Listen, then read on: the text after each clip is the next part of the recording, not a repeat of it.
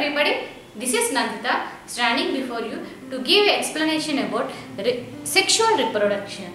In this sexual reproduction, today we are going to discuss about the sex cells, which may also called gametes. A sexual reproduction takes place by the union of male and female sex cells or gametes. The male gametes are called as spermatozoa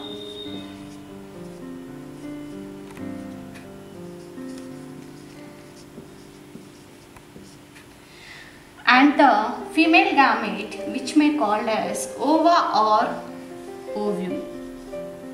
This is the male gamete and this is the female gamete. First, let us come to discuss about the male gamete. It consists of mainly 4 parts. The spermatozoa, see this is the spermatozoa, are a microscopic or motile cells. They are produced in the testis of male. Each spermatozoa has head. This part we can call as head, and this one is tail. This head and tail connects with middle piece.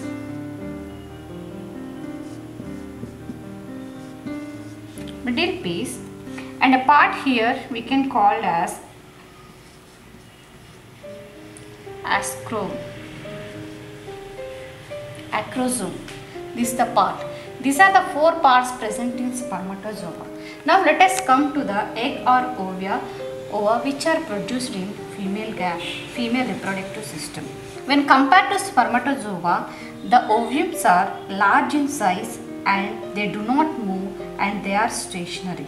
In ova of some animals, they preserve the food in the part of yolk. This is the yolk, the part which may store food in the ovum. It is also 3 parts. First one we can call as nucleus. Second one is cytoplasm.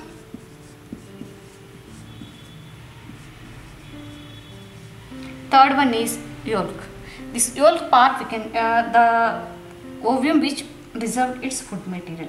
The spermatozoa are produced in a large numbers. When come to the ovum, they can produce in very less numbers. When this spermatozoa moves to fuse with ovum, by this fusion of male and female gametes is called fertilization.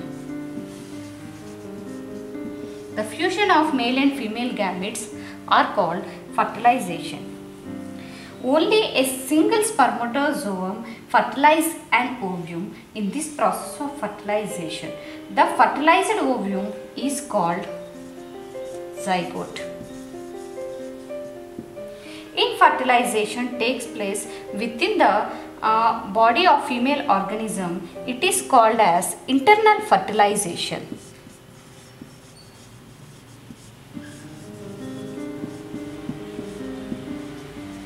Internal fertilization means the fertilization takes place inside the female organisms. Example, reptiles, birds and mammals can takes place this internal fertilization. The fertilization that takes place outside of female organism is known as external fertilization.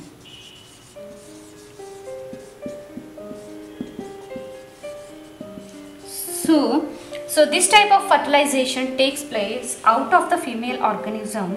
Example, fishes and amphibians can takes place this external fertilization. This fertilizer develops into a new organism from this process. This is about the gametes which are present in male and female organisms. From these gametes they fuse to form into zygote. That this zygote takes place in some female organisms as internal fertilization, in some as external fertilization. After this, they develops into a new organism. Thank you. This is Nandita from Sunu Academy.